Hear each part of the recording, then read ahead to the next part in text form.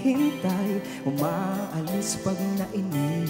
Kagustuhay nagbabago, paghangay pwedeng mag-iba. Lahat panandalian lamang talaga. Masaya yung kanta eh, masaya yung awit. Ito isang awit papuri, pero markado-markado yung pagka-contemporary na. It's a worship song. When you sing worship songs, you give the utmost, the highest praises sa Panginoon. And I want you to focus on that. Ang kanta po natin sa linggong ito ay Wala Kang Katulad. Composed by Raymil Anania. Ano po eh, siguro awa lang ng Diyos to, kaya pinagbigyan niyo po. Panginoon, wala kang katulad, di nagbabago, kabutihan mo'y sapat. Thank you very much sa ating composer na si Raymil for correcting some of the words. Ayan, magmula dun sa first verse at saka dun sa third verse. Ayan, thank you for listening naman to us. Sana yung iyong iron deficiency. Yun. So ngayon, iron efficiency ang nangyari. Alright! Interpreter, RJ Buena. Composer, Raymil Anania. And our song title, Wala Kang Katulad. Hindi ko ina-expect to eh. Kaya salamat po sa Diyos, wala talaga siyang katulad.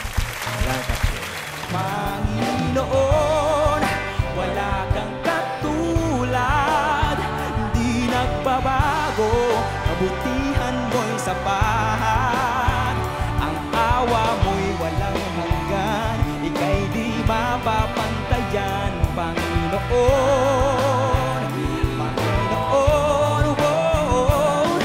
Mag-isipan pa ng konti, baka mayroon pang mas maliwanag na melody line for the mga last two lines ng mga verses. Otherwise, it's a great pop song. It's a great uplifting, emotional song of praise. Congratulations for a beautiful song. Napakaganda nung sinasabi mo. No? I'm sure this was inspired by being there and being alone minsan, no? In a place like that. And you realize na ang Panginoon lang talaga ang ating kasama sa bawat araw-araw. So kaya pinag-iisipan yung title, hindi yun incidental eh. And na-notice ko, yung title mo ay isang obscure na line sa bridge na minsan mo lang madidinig. Diba? So kailan pag-isipan mo yan? As a first-timer po na nakapasok po ang entry po namin sa ASOP, very memorable na po tong moment na to. At narinig po namin yung mga corrections and eventually makapagbigay sa amin ng makapag-compose pa po ng mas tama according po dun sa mga comments po ng ating mga judges. With an average score of 90%. Pass. Our Song of the Week. Bukod Tangi, composers Jocelyn Canlas and Jonathan Bobis.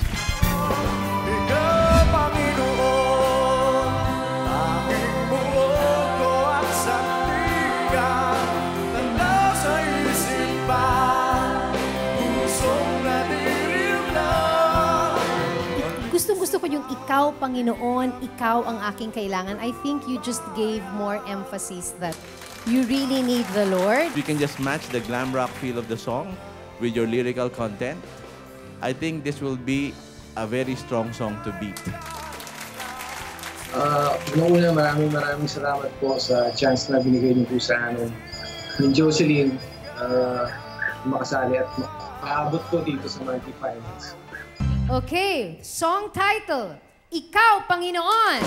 Aming buo ko at sandigan, halaw sa isipan, pusong nalilil na, baliw sa bawat hirap at kalubayan, pag-asa sa buhay, walang